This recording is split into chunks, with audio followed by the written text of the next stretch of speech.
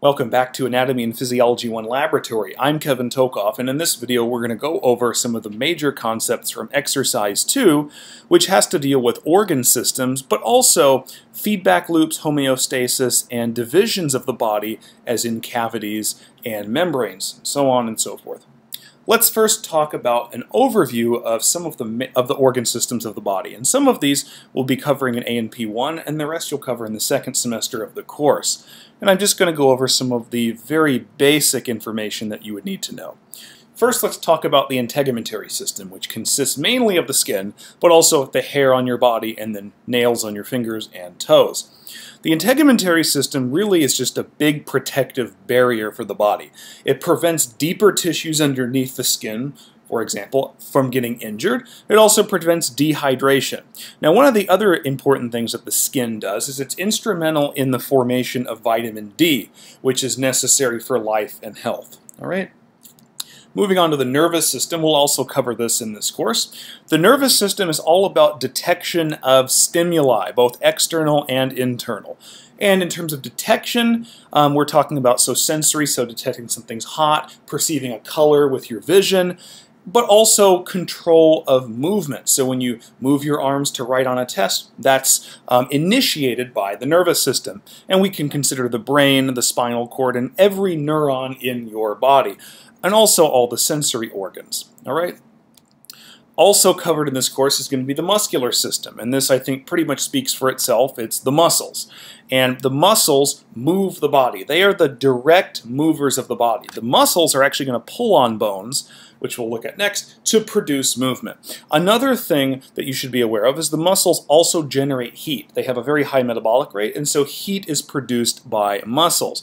Now, if you get a question on a quiz or exam that says which system generates movement, you go with the muscles, okay? It is true muscles pull on bones, and it is true that the nervous system initiates movements, but the direct generators of the movement are the muscles, okay? Also, we'll cover in this class the skeletal system, which is really just bones, okay? And the bones provide support, and they protect internal body parts. For example, the rib cage protects the heart and the lungs. The skull obviously protects the brain, okay? And like I said, because muscles pull on bones, the bones serve as points of attachment for muscles, okay? And the skeletal system also produces many blood cells, all right? Now, the rest of these are covered in the second semester of this course. Here's the circulatory system. This is mainly involved in transporting nutrients of all kinds, and waste for that matter, throughout the body. So, for example, the heart beats, which pumps blood, and that moves through all these blood vessels to give, say, oxygen and glucose to your cells in the periphery. Okay, so this is all about nutrient transport. All right? Endocrine system. Endocrine system is a system of the body that consists of organs all over the place and tissues, and they produce hormones. And these hormones can act in different ways and control different aspects of the body. One hormone that you've probably heard of is insulin. So the pancreas releases insulin, and that causes cells to uptake glucose from the blood. Right? So the endocrine system makes all sorts of different kinds of hormones, which you'll cover in A&P 2. All right? The lymphatic system, often a neglected system. It's probably one of the most boring systems if we're being honest, but the lymphatic system is all about fluid collection and fluid return. So in your blood vessels, obviously there's blood, and lymphatic vessels run with all the blood vessels. They kind of run next to them, and the lymphatic vessels pick up any excess fluid that would drain out of the blood vessels. It picks it up and returns it back to the circulation, okay?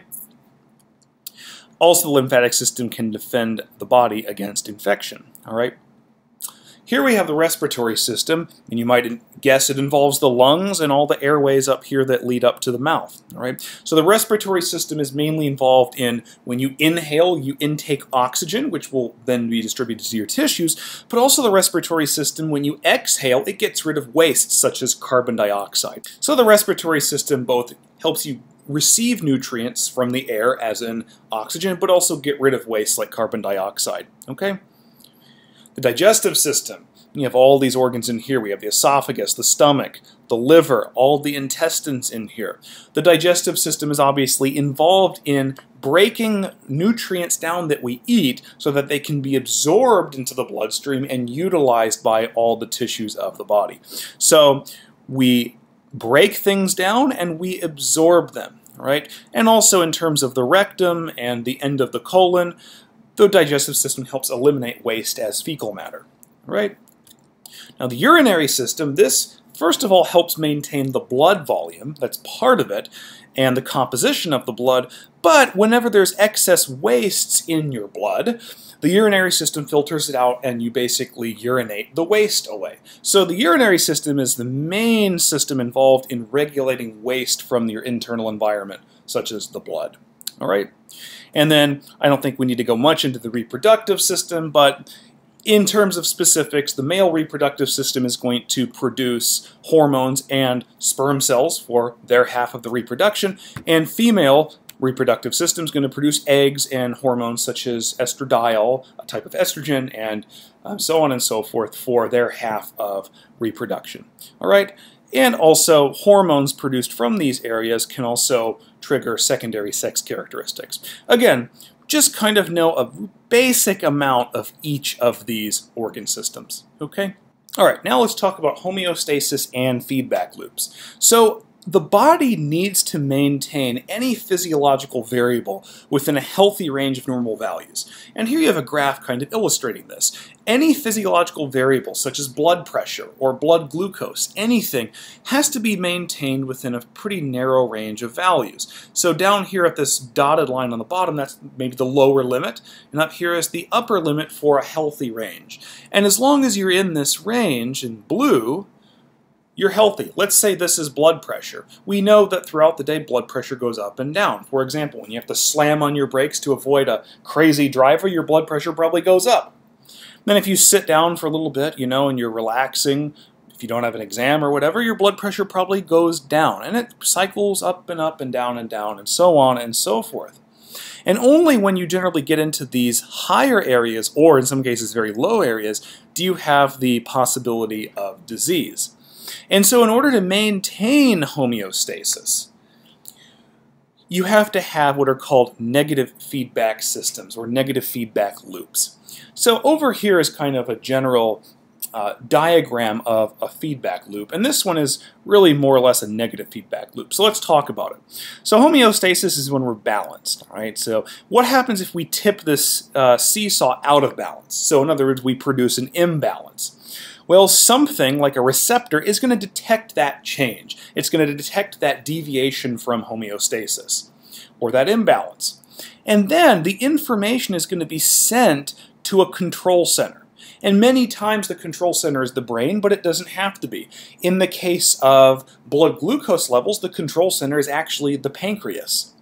And then that control center is going to send information to some effector, some output information that says, here's what we need to do to fix the problem, and then the effector actually does fix the problem by doing some action, and then the imbalance will be corrected back to homeostasis, okay? So again, to reiterate this, so if we get out of homeostasis, whatever the variable is that changes, it's detected, the information is sent to a control center, then the control center sends information out to some effector, which is just a term for something that is able to respond to the change and change the imbalance back to a balance or homeostasis.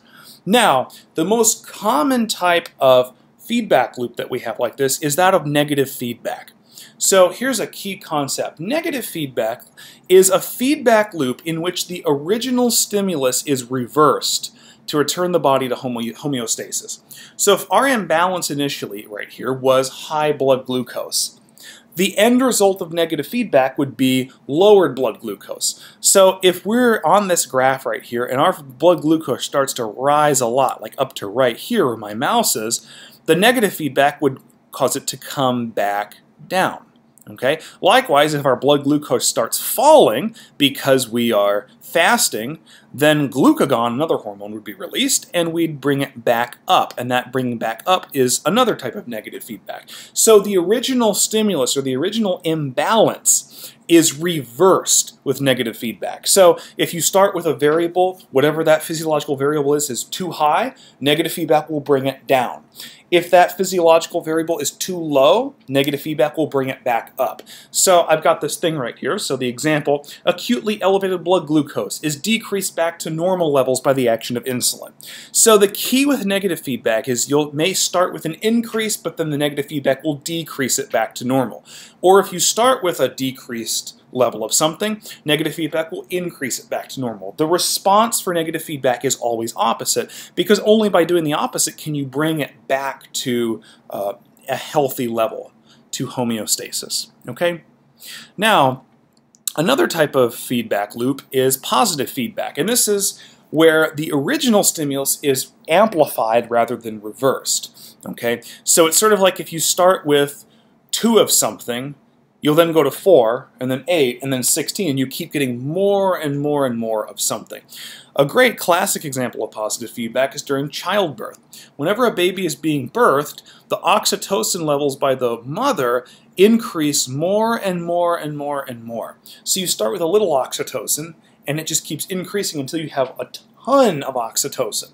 Okay? And it keeps going and going and going and going, up and up and up.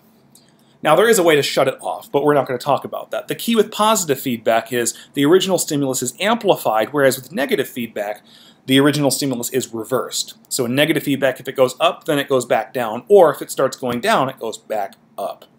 So hopefully that makes a little bit of sense. Now, let's move on to body cavities. So a body cavity is just a space. And they're not necessarily empty, they have things in them. For example, I think we know the cranial cavity probably has the brain in it. But these cavities are just spaces where things might be stored. Here's a lateral view of a person. Let's look at some of the cavities you can see from this view. Obviously in the skull we have the cranial cavity. Okay? And notice we also have a vertebral cavity, which is basically a cavity that runs ultimately through the spine. Okay? Down here we have in green the pelvic cavity, and in pink right here the abdominal cavity. And sometimes you'll see the abdominal cavity and pelvic cavity combined into one term called abdominopelvic cavity. But understand this is a conglomerate of these two individual ones, abdominal and pelvic. All right? Now, if we look in the upper chest area, if we look in the anterior view, we can see some more things. So for example, in purple here, that's approximately where each lung is, right? So each of these is actually what we call a pleural cavity. So pleural is the word that generally means lung. So if you see pleura, plural, you're talking about the lungs. Here we have in green, so this bluish green, this is the pericardial cavity. Okay, so pericardial means heart. In fact, really the cardia is what means heart, but we call this the pericardial cavity right here in bluish green. And up here at the top in orange, this is what's called the superior mediastinum. Okay, now you'll be asked about the different cavities, which one each is. Make sure you default to your lab manual to know which ones of these cavities are ones that are important for you to know. Now, what's also important about body cavities is that they tend to be lined by membranes called serous membranes. Now, let's talk about what a membrane actually is. Okay, when you usually think of membrane, you think of the cell membrane. Well, a membrane is not just that. A membrane is anything that covers something else. Technically, your skin is a membrane. It covers your whole body. If you want to think of the bottle cap of a water bottle, that could be a membrane, so to speak. It covers something, okay? So membranes just cover something. And serous membranes line these cavities. Now, you're going to come across two terms in A&P, only one of which we're covering here, and that's serous membranes. Serous membranes are a type of membrane that do not open to the outside, meaning there's no possible opening for the external environment to be connected to these membranes, okay? In contrast to mucous membranes, which do open to the outside. We won't talk about those yet. Serous membranes do not open to the outside, and they line all of these cavities. Let's talk about the serous membranes that are important for us. So we have over here the pericardial area. These are the pericardial membranes. Here are pleural membranes, because these are the lungs. And in terms of the abdominal pelvic cavity, these membranes are called peritoneum. Okay? Now, there's parietal and visceral of each. Parietal, visceral, we have parietal and visceral. How do you tell the difference in which one is which? All right.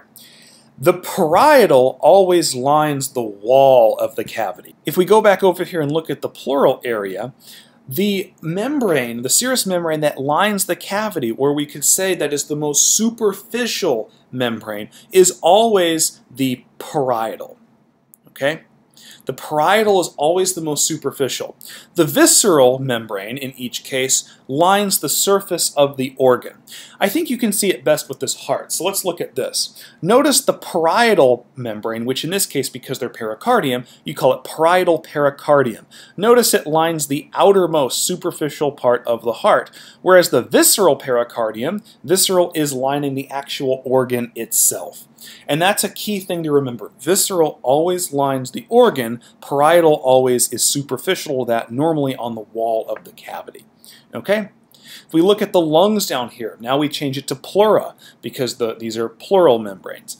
So you kind of have to blow it up, but look in blue right here. Blue, this lines the lung directly, so it's the visceral pleura, whereas the red one, which is superficial, lines the pleural cavity, and so it's the parietal pleura. So we have parietal and visceral. And this one's a lot harder to see, but again, if you look here where my mouse is, that's the actual wall of the cavity, and you see it's lined by the parietal peritoneum. But then down here, if you look at this darker green one right here that lines the outer surface of these organs, whatever they happen to be, these probably are the intestines down here, it's lining the organs, so those are the visceral peritoneum. Okay? So remember, you just need to keep in mind that peritoneum is for the abdominal pelvic cavity, pleura are for the lungs, and pericardium are for the heart. And then just remember that parietal always lines the wall of the cavity and is most superficial. Visceral lines the organ itself and is the deepest, I guess we could say. All right? Those are our serous membranes. All right. Now, I'm not going to go in a whole lot of detail here because I think these pictures serve 1,000 words, and you'll be asked to do this in lab. But we have two kinds of divisions of the abdominal pelvic areas that you need to know for the quizzes and exams. Over here on the left, we have what are called abdominal pelvic regions, and notice there's 9 of them. Over here on the right, we have abdominal pelvic quadrants. Quad means 4. These are really the easiest to remember because there's a right and a left and an upper and a lower, and you just combine them to make the combinations. For example, this one right here where my mouse is, that's the left upper quadrant. Now remember, right and left, remember we're still getting used to this, but left has to do with the patient's perspective. So you're looking on their anterior, but from their perspective, this is their left side where my mouse is. And so it's the upper one, so it's the left upper quadrant. Likewise, down here across the X, so to speak, down here is their right side, and it's the lower one. So this is the right lower quadrant. And you should probably be aware of some of the organs that are in each quadrant. For example, left upper quadrant. Here's the stomach right here. We have the upper aspect of the colon right here and some of the small intestines, I guess. In the right upper quadrant, we have the gallbladder, which is in green. We've got the liver. We've got some of the stomach. But mainly in the lower quadrants, we have the intestines, both large and small. Okay, so just be aware of generally what's in each one of those. Again, these are more difficult over here for the abdominal pelvic regions because there's 9 of them. All right. Now, again, you have right over here and you have left over here, but they kind of have weird names.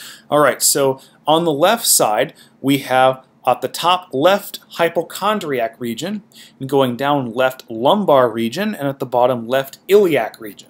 Okay, so going down hypochondriac, lumbar, and iliac. We have the same thing on the right side. Up here is the right hypochondriac, this is the right lumbar, and the right iliac. And on the right side we have right hypochondriac, right lumbar, and right iliac region. And then in the middle going down, these aren't named in any of the same ways really, we have epigastric right here. This is the umbilical region. You can imagine the belly button's probably in this area somewhere. And then hypogastric region. All right. And to some extent, you should be aware of some of the organs that might be in each of these. Mainly understand that the liver is going to be in the epigastric and right hypochondriac. The stomach is shared by the left hypochondriac and the epigastric. And in general, these other regions really have mostly the intestines, both large and small. Okay, but just make sure, most importantly, that you can identify each of these 9 over here and each of these 4 over here, because some typical quiz and exam questions could be something like you have an arrow pointed to one of these and you have to say which one it is. This is umbilical region over here, or this one right here is right upper quadrant. All right, and you'll have activities where you cover some of these in class today. All right, so this has been an overview of the major concepts from Exercise 2 in the Anatomy and Physiology Lab Manual. We're going to be covering all of this today in class. So again, you can use this to study for the quizzes and the exams. I will see you in class today, and then also tomorrow we will cover Exercise 3. Thank you.